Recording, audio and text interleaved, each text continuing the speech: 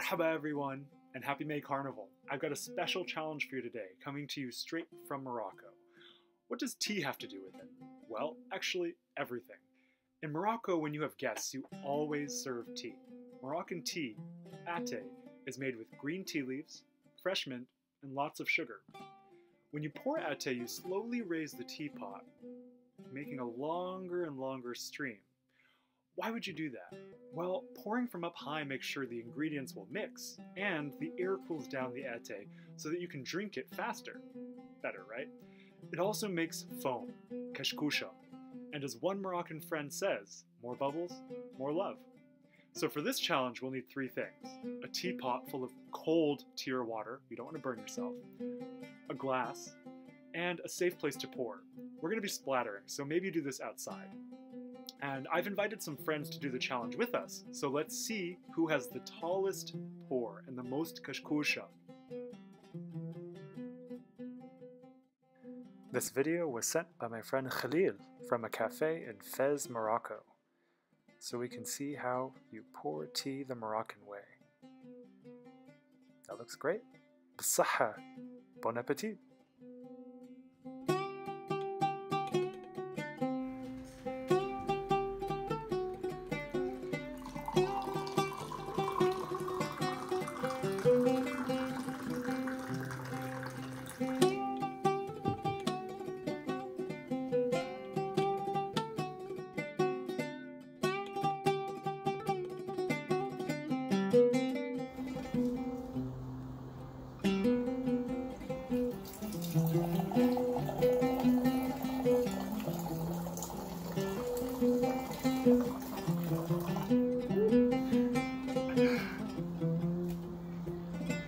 كشكوشة.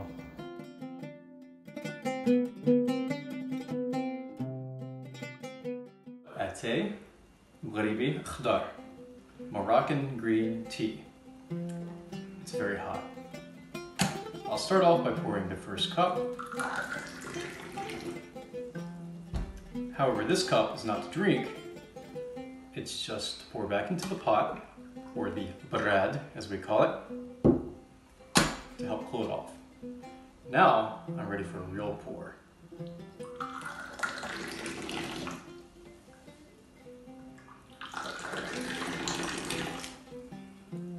Ideally, a real pour should not involve me spilling it all over the table, but you get the idea.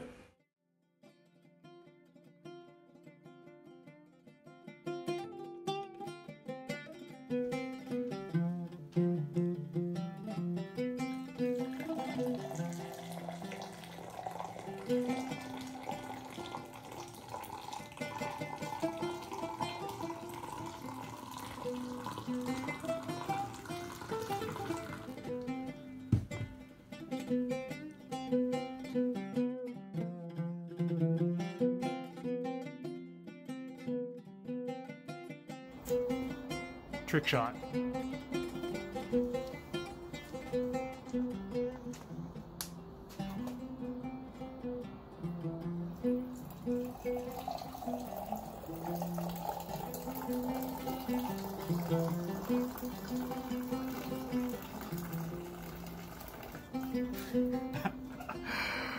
Mostly in there.